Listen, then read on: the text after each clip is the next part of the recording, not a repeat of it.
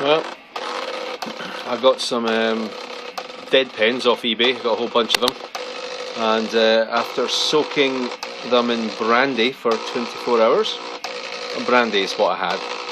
Usually I use vodka, but anyway, I soaked them and I managed to get 3 pens, one green, one red and one blue, that managed to come back to life.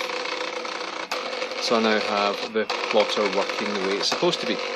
As you can hear, it makes an absolute bloody noise. As you can see, it's also not particularly speedy, but it does work.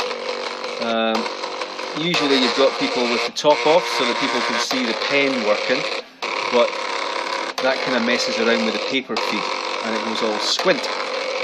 It seems to be working pretty well with the top on. It seems to be keeping it in check. This is the geometric design that comes as part of the manual. See how that's working there. And that seems to be coming together quite well. We're obviously about halfway through.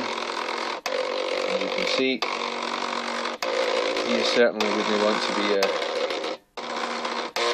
be using this to design your extension to your house, really, would you? Take a wee while. It's working really well though. I'm quite chuffed with that. There you go. Brandy, soak your little pens for 24 hours and see what happens after that. I'm quite impressed that they've managed to come back to life as well as they have. Cheery. Right there, one last go, I suppose. There we go. That's all that so far. Such a noise. Ta-da.